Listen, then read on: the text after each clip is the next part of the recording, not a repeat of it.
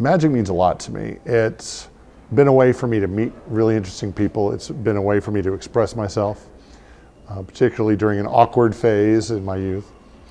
But right now, I think what magic means is it gives me a chance to kind of communicate to people a vision of a larger world where there are more possibilities.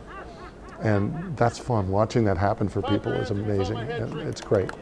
I heard this was the fun group. Let's try it again. What is it called? Watch the stick. What are you supposed to do? Watch the stick. What are you going to watch? The stick. Very good. Do not watch the handkerchief. The handkerchief is just here to distract you. It's called watch the stick. Do not watch the handkerchief. What's it called? Watch the stick. That's right. Watch the stick. Watch the stick. And this, oh, where'd it go? Oh, there it is. Oh, thank God. I better put that away so I don't lose it. I think the first time people think about becoming a professional magician, Sir, would you say it's usually when somebody asks them if they do a show and they foolishly say yes. But for me, I think it was the first time I actually fooled my parents. The first time you fool your parents is a big deal for a magician, because they're the people who know you the best, and they know if something's off in your demeanor or you're moving in a weird way. And so when you actually fool and amaze your parents, that's a huge step. Now you feel like you can conquer the world.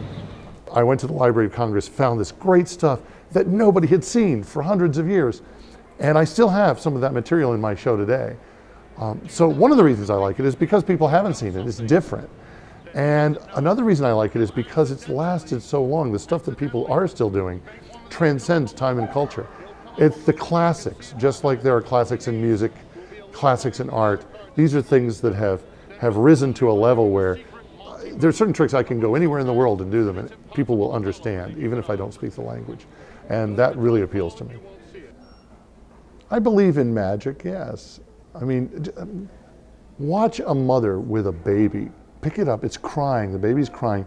She picks it up, she holds it, and she whispers to it, everything's going to be all right, it's going to be all right, it's all right. And it is. So I think there really is magic. We just don't always recognize it. And I think magic, among all the other arts, helps us to really expand our vision into a larger world. It opens a door into a larger world for people. And magic serves another very important purpose. It reminds us that no matter how clever we are, we can always still be fooled. And here in Washington, D.C., the capital of deception, I think it's especially useful to have magicians. And I thank you.